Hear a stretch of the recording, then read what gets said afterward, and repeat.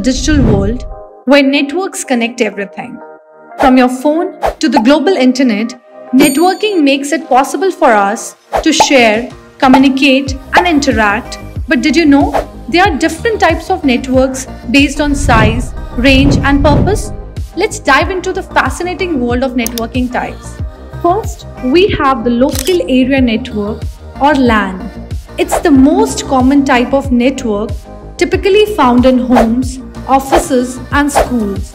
LAN connects devices within a relatively small area like a single building or a campus. Think about when your computer, printer, and smart devices are all connected to the same Wi-Fi. That's a LAN in action. LANs are great because they are fast and efficient. They use technologies like Ethernet and Wi-Fi to allow all devices to communicate easily.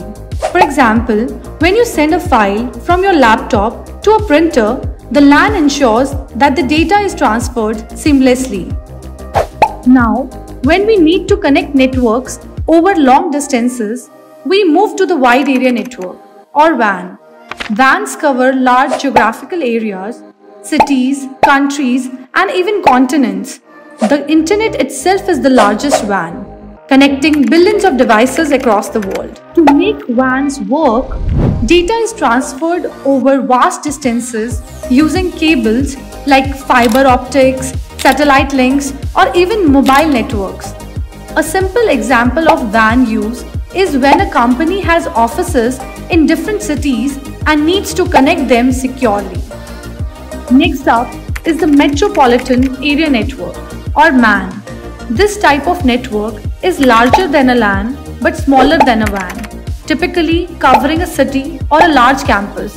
Imagine an entire city connected, libraries, businesses, and universities all communicating through a shared infrastructure. MANs are especially useful for city-wide services like public Wi-Fi or communication between government buildings. They offer a faster, more reliable connection than WANs because the distance is shorter and the infrastructure is more centralized. Personal Areas Network or PANs connect devices within a very short range, typically around an individual. Ever synced your smartphone with your wireless earbuds or smartwatch?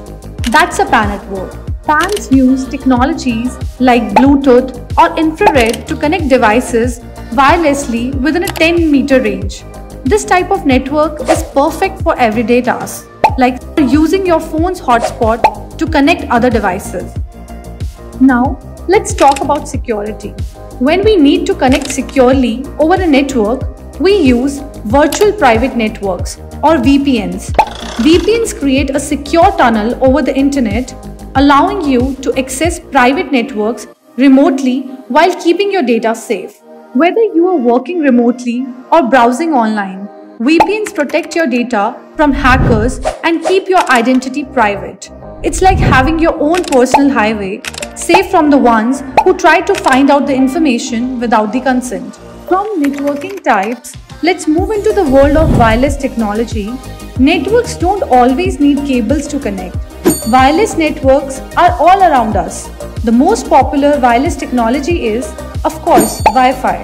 So Wi-Fi allows devices to connect to the internet without wires, within a specific range, usually up to 100 meters indoors. You have probably used Wi-Fi to connect to the internet at home, in a coffee shop, or even at the airport.